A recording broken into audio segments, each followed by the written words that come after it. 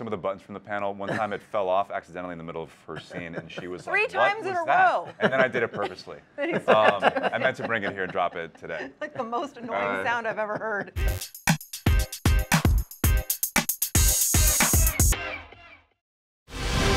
We are explorers. It's easy to forget how awesome that is. Welcome, guys. Thank you for coming in to talk with me. You're here, obviously, for Star Trek Strange New Worlds. You're going into your third season. Do you feel like you've hit a Star Trek groove? Do you feel like you feel comfortable on the Enterprise and you know what you're doing now when you're doing the show? Sirs? Yes. The answer is yes. Yeah. Yes and no, because I feel like every episode is such a surprise to us, and they're so good at playing with genre that we never see it coming. So we didn't think we could outdo season 2 with some of the things that we pulled in season 2, and season 3 we're equally proud of, and we did some things. You did some things. Can you maybe tease a little bit about what genres we might be seeing for this season? Because the show so famously jumps from genre to genre. And just know we will be putting this up after your panel. Well, so, I mean, as some folks might have seen, we've taken body shifting to new heights. You know, we have a bunch of ideas for the kinds of genres Star Trek can accommodate, and we continue to try to stretch those boundaries. So, as you saw today, a lot of people become Vulcans, and we are trying to, dare I say, go where we have not gone before when it comes to genre. So, besides the tried and true, which is some sci-fi adventure, and certainly our attempt to remember the cadence of at least regularly there must be a moral to the story. We're spreading our wings, and we hope you'll like it. Ethan, what was it like? I presume you were teaching people your fellow actors how to be Vulcan on set. What was it like to have several of your co-stars suddenly be Vulcan?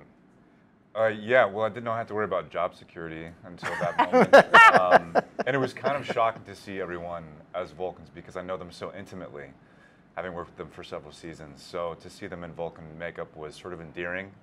I had this really bizarre and surprising sense of this is family, because I've been so sort of isolated as a Vulcan on the show for the most part. Of course, we have T'Pring, who's Vulcan, but she's so infrequently on the show.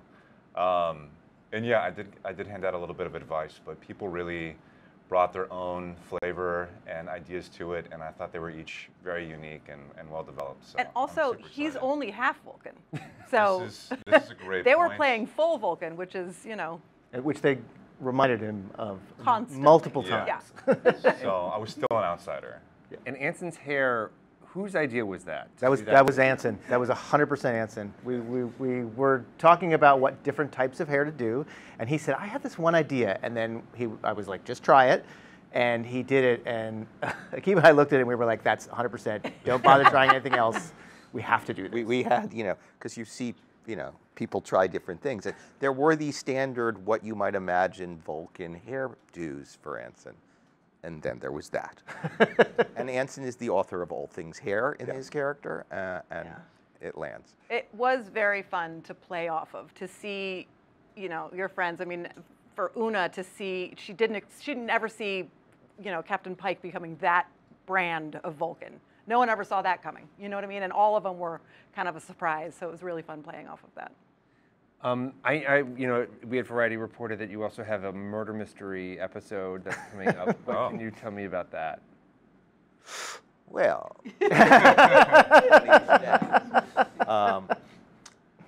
again, we found an opportunity to dig into genre in a way that is endemic to our show, right? That's the trick. Just as we tried very hard to make singing reasonable within story, so too is a murder mystery reasonable within story. But of course, it's also an opportunity for this extraordinary cast to do things they haven't done before and play other characters, which they do with delight. I think this is one of the great episodes of the season. That's like our not so secret weapon is that when we talk about different genres, but really the thing we spend a lot of time thinking about is what can our actors play that is new and different and fun for them to try. And I think that's the thing that brings these episodes up and above other episodes. Thank you for that. Yeah, thank you for that. Thank you for So that. fun. There was money if we said that. Okay. Both of you had a lot of fun actually in the musical episode. I'm wondering if we might see more singing in season 3. No more singing. This season. I was like, who's going to break the news? Okay. I think we can't answer that as the real answer. Right. Well, What I would say is we can tell that we do not do a musical, but there are a lot of other kinds of performances that you have not seen before that will surprise you. Okay. 100%. Nice. Nice Well done. answer. Well done. No more singing. So I think the season 2 ended on a cliffhanger, the sort of classic Star Trek cliffhanger. How much further into the season will that cliffhanger resonate?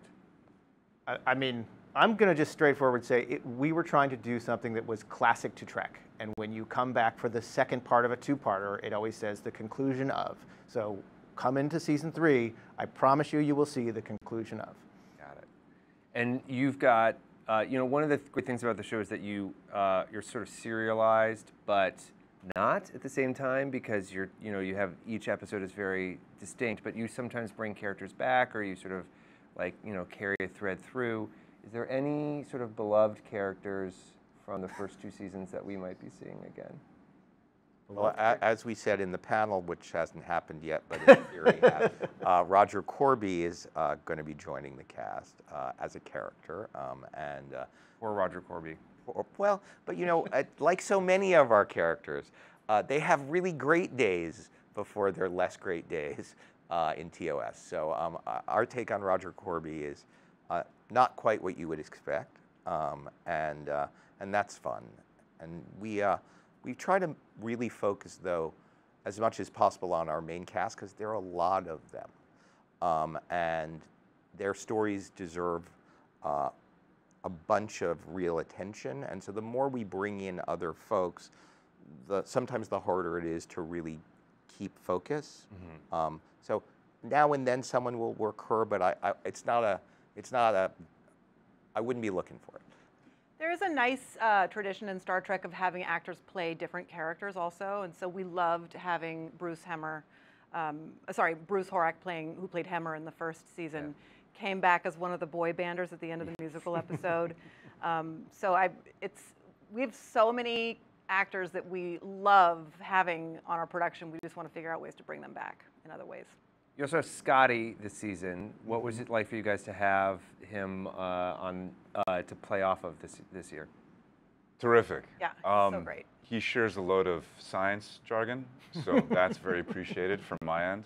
And I think there's a lot of fun things to do between Spock and Scotty. So, did you work much with Martin? Yeah. Yeah. Yeah, he's great. Yeah, he brings a great energy to the cast. So you've got Spock, you've got Kirk, you've got Uhura, and now you've got Scotty. How much further are we going to take this to bring characters from the original series into Strange New Worlds? Sulu? Are you talking about Sulu? I'm wondering. I'm wondering myself. It's probably worth mentioning that these characters are not the people that they will become when we get to the original series. They are still younger. They're going through things. They have a lot of life and lessons to go through. They have they have some growth to do. So you don't see them exactly the way that you would see them later on, and that's important for us to give them something to play. And we will continue on for as long as Paramount lets us. Yes. So we'll drive right into the original series, given our druthers. Oh, I thought you were going to say we'll drive it right into the ground. That's right. And it goes down. That's where fast. you're going. We're going to really drive this into the We're ground. close. I was lucky enough to be on the set of Strange New Worlds earlier this year, and the level of detail across that set is just astonishing. I'm wondering for you guys, what is some of your favorite things that the camera's never going to pick up, but is sort of there just for you that you really hone in on? I mean, all of the panels on the bridge, for instance, are practical. What's so funny? I know what you're going to say. The thing that you always drop when it's one of my lines. Oh no, I meant to bring one, by the way. And they gave me some. So They look like little juju bees, and they she's, always fall. she's referencing some of the buttons from the panel. One time it fell off accidentally in the middle of her scene, and she was Three like, times "What in was a that?" row. And then I did it purposely. I meant to bring it here and drop it today. Like the most annoying sound I've ever heard. But so the panels on the bridge are practical, which I think a lot of audience members might think are added in post. And to have that there it just saves your focus and imagination for other parts of your acting. So I think that's a really amazing detail. And the graphics are very well thought out. Sometimes we need, they have to help us learn how to use them, and so we understand exactly what we're looking at. But I think we all had a real moment walking onto that bridge set for the first time. Like the first time Anson and Ethan and I stepped onto the set of the bridge, which is truly a 360-degree with the ceiling and everything. Actually, Ethan said, it feels like we're in Star Trek. Yeah. It's such a huge moment the first time you step onto that set. Were you able to visit the bridge? Yeah. Oh Yeah. yeah. No, it's amazing. Yeah. That's terrific.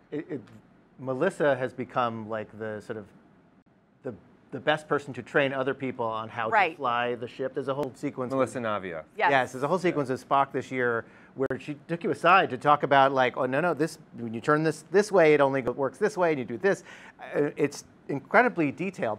None of this is specific. So much of it comes from what's on the panel and what she has come up with. But it's become canon at this point. Yes. Yeah.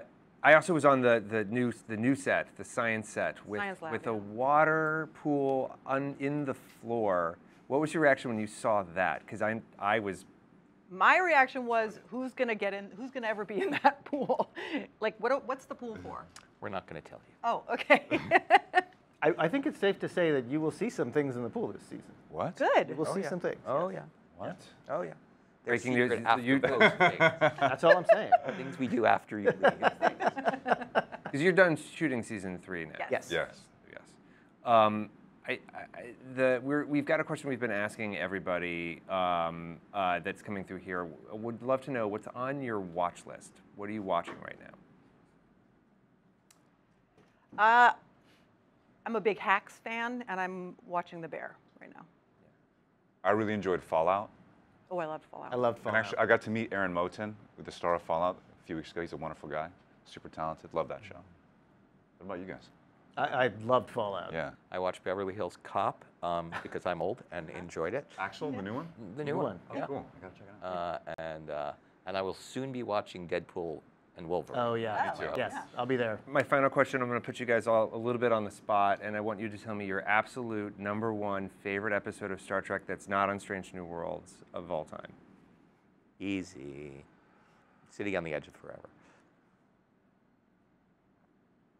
Oh. I mean, can it be a movie? Yeah. The Wrath of Khan. I loved it. Nice. Star Trek is a show. It's a toss-up between Inner Light and Measure of a Man. Oh, Inner Light is close. Darn. I was trying to think of a Deep Space Nine one because that's what. But I feel like it's the Visitor is the one I'm thinking of, if I'm remembering correctly. This is the title, where it's an amazing episode. I can point to like 4 or 5 of those episodes that really affected me.